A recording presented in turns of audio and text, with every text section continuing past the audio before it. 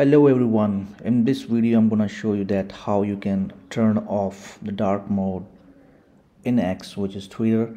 So let's navigate to the Twitter, and here you can see the screen is all black. That means a dark mode is enabled in my account.